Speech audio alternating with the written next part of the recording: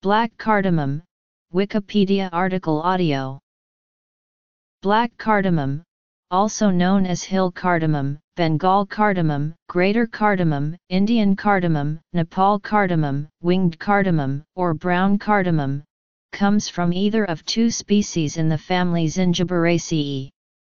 Its seed pods have a strong, camphor-like flavor, with a smoky character derived from the method of drying. In Hindi/Urdu it's called. The pods are used as a spice, in a similar manner to the green Indian cardamom pods, but with a different flavor.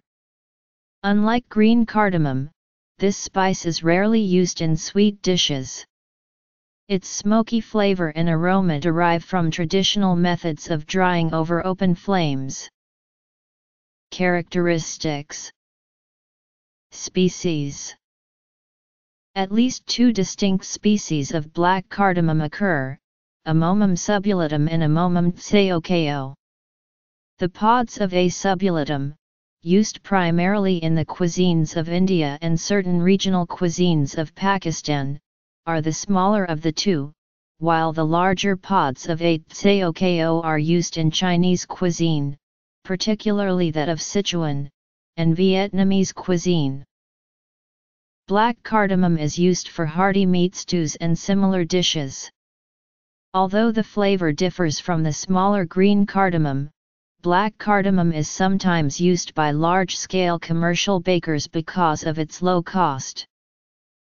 Black cardamom is often erroneously described as an inferior substitute for green cardamom by those unfamiliar with the spice. It is just not as well suited for the sweet/hot dishes that typically include cardamom and that are more commonly prepared outside the plant's native range. The spice adds very intense aroma when used in black tea or green tea. In China, the pods are used for Jinjin braised meat dishes, particularly in the cuisine of the central western province of Sichuan. The pods are often used in Vietnam, where they are called tho qu and used as an ingredient in the broth for the noodle soup called ph. Culinary uses.